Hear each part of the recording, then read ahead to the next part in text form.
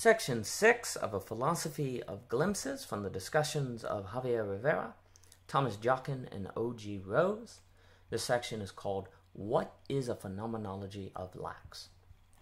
Phenomenology is an art form of observation and careful distinction based on our experience. We draw distinctions between love and like by taking into consideration how one unfolds versus the other. Since X unfolds Y way, while B unfolds C way, there is reason to believe that X and B aren't identical. Maybe they are somehow, maybe they overlap here and there, and so forth, but if love unfolds Y way, and something like love unfolds Z way, then there is reason to think that the thing like love must not be identical to love. And on these grounds, we now have reason to continue or conclude a new philosophical investigation. Section 1. As has already been argued, phenomenology is not firstly a study of isness, but of unfolding. But we don't in phenomenology try to determine what a thing is by directly thinking about it, but instead try an indirect route of describing its attributes and the experiences of it.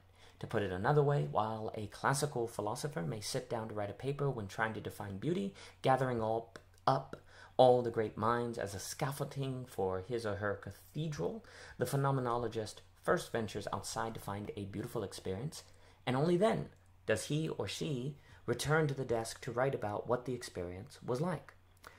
Certainly, these categories of philosophical inquiry overlap, but whereas a classical philosopher could view our subjective experience of a rock as getting in the way of a definition for rocks, the phenomenologist believes our subjective experience of a rock is essentially part of a rock and its definition.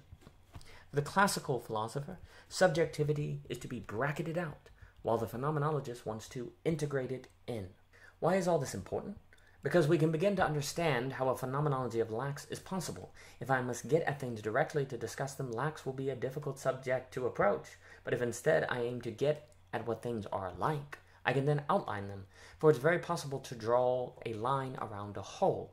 Even if I never experience a meteor directly, I can easily walk along its crater to make guesses about its size, speed, age, and so forth. What if the most important subjects in our lives, like love, beauty, goodness, justice, and so on, can only be experienced as lacks? If this was the case, then since phenomenology is uniquely positioned and capable of discussing lacks through discussing how things are like and unfold, then phenomenology is the best method for approaching life's biggest questions. If it is the case that classical philosophy and its desire to bracket out subjectivity also did away with phenomenology, then classical philosophy threw aside its best tool for staying relevant.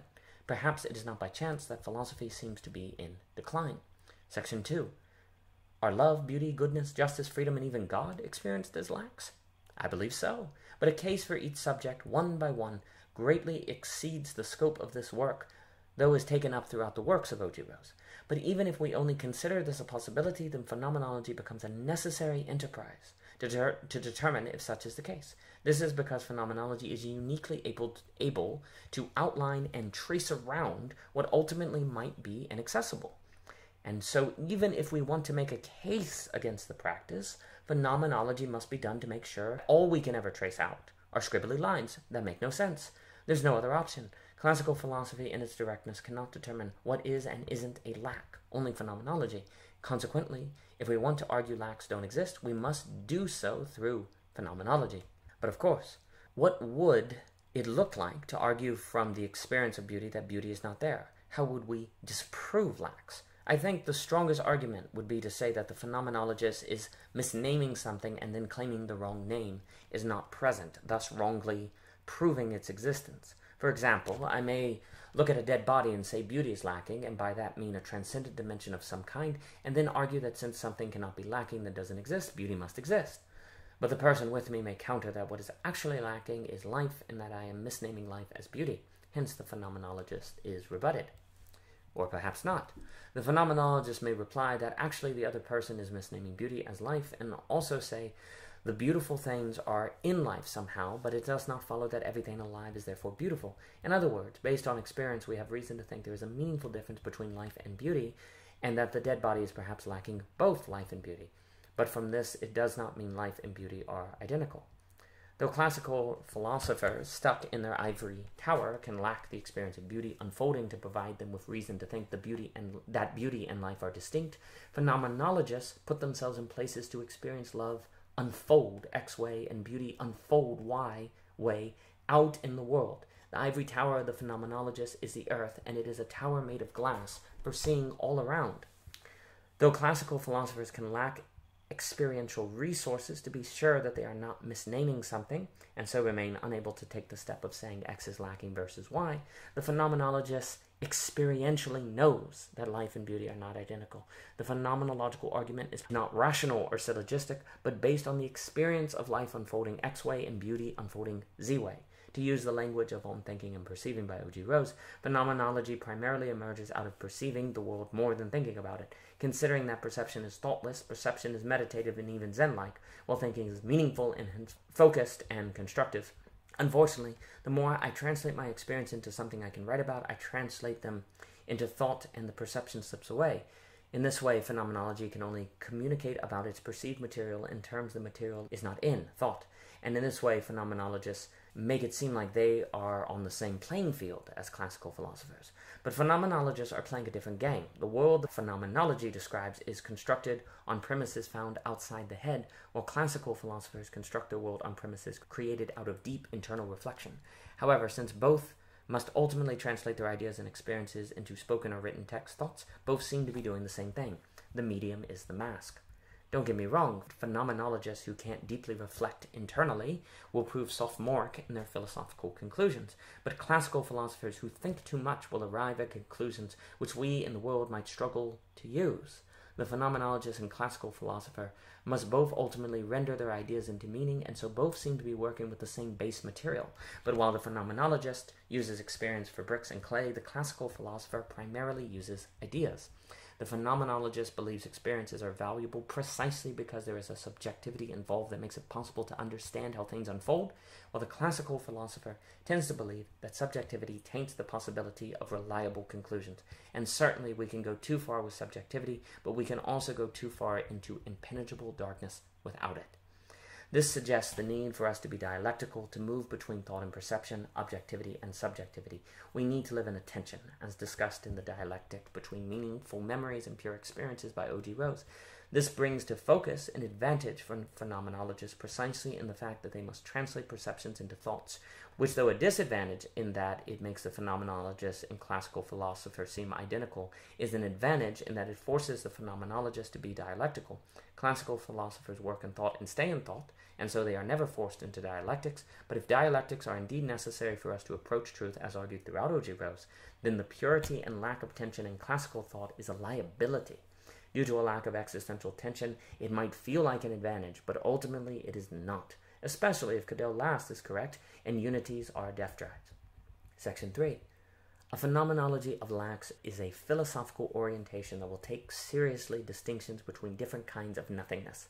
This might sound strange, for how can nothingness entail distinctions? This is where the Kyoto school can again prove useful, and hopefully I will not fail to adequately use their profound and rich terminology.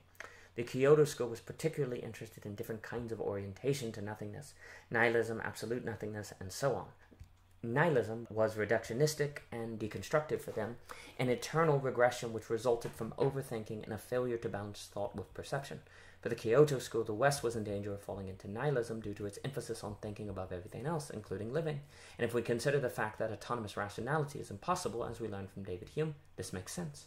Thinking cannot be its own grounding, so if it tries, it must deconstruct itself into nothing. In other words, thinking cannot establish its own axioms or truth, because thinking must assent to axioms before it can even begin being itself. Why? This case is elaborated on in Deconstructing Common Life by O.G. Rose.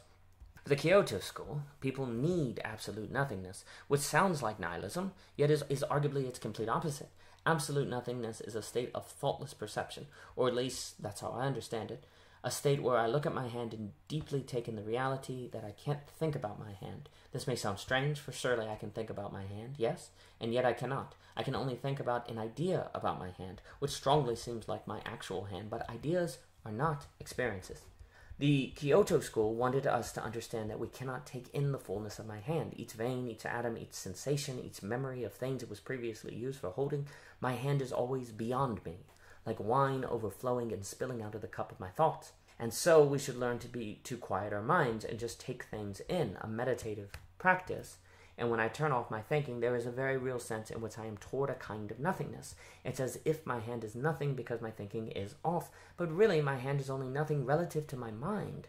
Relative to my full ability to experience and take in, I'm arguably experiencing my hand better than ever before, in the nothingness of thoughtlessness. Thought can be in the way of awareness, even though it seems to be all awareness is an easy mistake, and ultimately necessary to dialectically translate awareness into meaningfulness. Perception, though, helps me grasp the smallness of thinking, which, though in one way can be frightening, in another way can be thrilling, for I realize the incompleteness of thinking in the act of perceiving and realizing I am stuck in thought. In this way, the absolute nothingness of perception is a state of trying to be utterly aware of the world. It is a quieting of the mind for the sake of making the world's song more audible. It is a kind of nothingness, but it is not the deconstructive nihilism of thought. Arguably, it is nihilism's exact opposite, for whereas nihilism is a result of overthinking to the point of trying to make thought its own foundation, absolute nothingness is an acceptance of the reality that I cannot think about my hand, that I ultimately cannot translate all of being into terms of thought. Being is too vast, and when being so overflows, it exceeds my intellectual capacities. It's as if being is nothing, for what I cannot conceive in thought is something that seems to not exist, and if I lack a meaningful distinction between thinking and perceiving, indeed, a thing that cannot be thought doesn't exist. But all this changes once thinking ceases to be the only game in town. Grasping the full distinction between thinking and perceiving requires living it, like a religion, and if in experience we meet the conditions of quieting our minds, we can experience the distinction. Note here that in this way the new metaphysics is conditional, though often traditional metaphysics are associated with universality and generality. If we don't meet that condition, though, say by practicing meditation, we will have reason to think that there is no meaningful distinction between thinking and perceiving. In this way, failing to practice phenomenology is not inconsequential, for we are always being shaped by our experience and towardness one way or the other. Consciously owning our phenomenology and experience is one of the main tenets and focuses of the new metaphysics, and by embracing perception, we can experience absolute nothingness and own the importance of lax. Section 4. We have established that metaphysics needs to be phenomenological, and in so being can avoid the deconstruction of Derrida. We have also established that a main focus of phenomenology is tracing out lax, and we proceeded to argue why we can't disregard the subjects of lax as merely misnaming, by defining differences between phenomenologists and classical philosophers. Lastly, we also established that phenomenologists are more dialectical in being forced to engage seriously in both perception and thought, not just one or the other, and suggested that dialectical thinking is necessary for discovering truth. Phenomenology focuses on how things unfold, on the way a meteor strikes the planet and leaves a crater. If the things are never fully present, if we never observe the meteor in the sky, it does not matter. What is always lacking can still be discussed.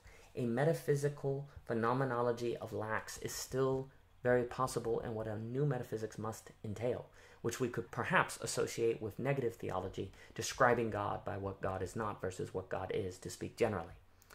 All right, if lax or between entities exists, what does that say about human beings? Well, it would suggest that we ourselves are between entities. We aren't merely metaphysical or physical, but metaphysical, with meta in parentheses. We aren't merely causal or willing, but causal and willing, with a slash combining the two together.